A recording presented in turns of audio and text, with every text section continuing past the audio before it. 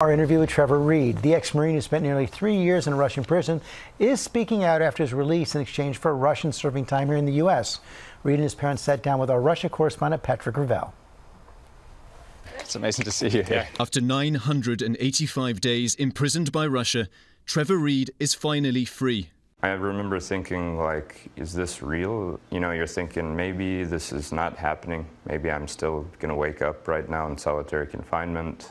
Earlier this month, the 30-year-old former Marine freed in a dramatic prisoner exchange between Russia and the US, traded for a Russian convicted in the US on drug smuggling charges a decade ago.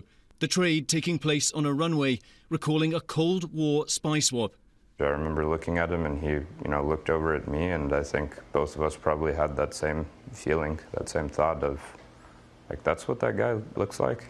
Reed was a presidential Marine who once guarded President Obama, but his nightmare began in summer 2019 while visiting his girlfriend in Moscow. After a drunken party, Reed fell into the hands of Russian police, who charged him with attacking an officer. In reality, he and US officials say the case was fabricated by Russia's security services to take Reed as a bargaining chip. I asked, one of those officers, I said, why are you guys doing this? Why did you write this, false, accusation against me? And he looked around at the door to make sure that there was no one there. And he looked at the other police officer and he said, we didn't want to write this. They told us to write this. Sentenced to 9 years prison, Reed was sent to a forced labour camp. Subjected to harsh treatment, placed repeatedly in solitary confinement, he went on multiple hunger strikes, refusing to work for his captors. I decided right away that I was never going to be part of that process. They were not going to make 1 ruble off of me. And whatever punishment I received for that, it was worth it to me. I didn't care. But Reed's family never giving up. His father, Joey, spending over a year alone in Russia, repeatedly demonstrating outside the White House. Do you remember the first thing you said to Trevor? I said, I love you. I'm so glad you're home. Gave him a kiss and a hug. A long, long hug. Reed first undergoing intensive counselling on a military base in Texas, but last week discharged. Now he's got us all day long again, so which we're loving. I'm sure he may need a break soon. Yeah, he's like, oh my God, put me back in prison. I don't know. But Reed himself can't stop thinking about another ex-Marine left behind in Russia. Paul Wheelan, held hostage there for 3.5 years on trumped-up espionage charges. I thought when I found out that it was an exchange that was happening, that they had probably exchanged Paul Wheelan as well. What did you think when you heard that Paul wasn't coming home? Sorry. I thought that that was wrong, that they got me out and not Paul. And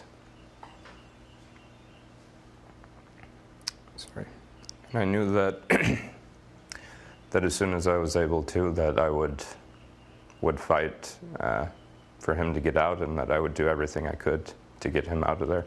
The United States got me out, but they left him there. I can't describe to you how painful that feeling is. Reed now determined to help get Wheelan out.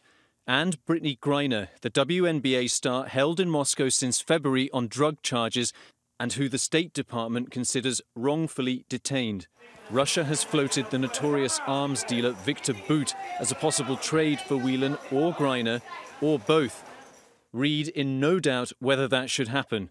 Absolutely, yeah. Victor Bout has already been in prison for 15 years. If that's for Victor Bout, I don't care. I don't care if it's 100 Victor Bouts. They have to get our guys out. Boy, there's a determined young man right there. Patrick, you've been covering this case from the very beginning. What was it like to see Trevor with his family? It was completely incredible, honestly, to see him free here in the United States. We've been covering him for so long now. And, this was actually the first time that I'd been able to talk to him, not through the bars of a cage. But he is clearly, tormented by the fate of Paul Wheelan.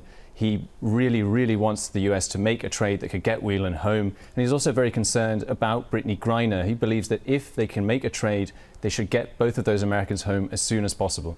One of the reasons he gave that interview.